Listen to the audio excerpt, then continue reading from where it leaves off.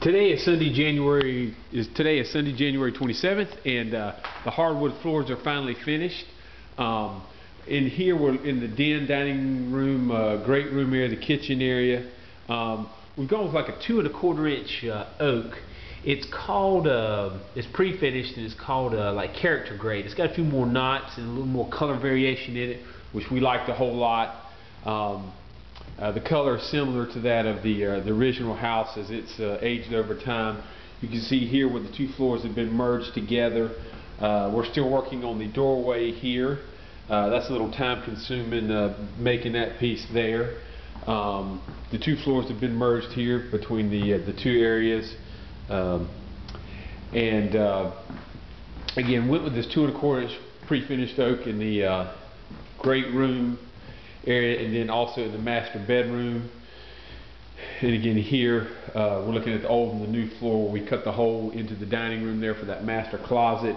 Here in the master bathroom, went with what was called Australian Cypress. Actually got a good deal on it, super deal. It's pre-finished off of Craigslist.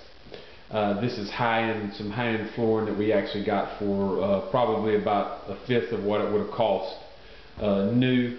But again, looks kind of like similar to like a heart pine. The boards here along the edge of the tub, we actually did polyurethane those where we cut them, and then actually polyurethane the tongues and grooves probably about 1 foot back, just to add a little extra protection. We had hardwood floors in our other bathroom for 7 years and didn't have any issues with them, and really enjoyed it. Kind of a nice alternative to tile, which can be cold, which is what's typically put in the bathroom. So we like the idea of the hardwood floors in here. We also did the same in the original master bathroom. Back here in the back, we used that same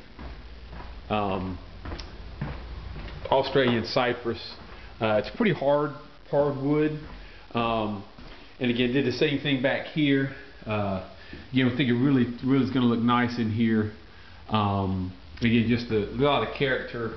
Anyway, so the hardwood floors are in, and now there's just 10,000 other little things to do here and there. So we'll get started on that.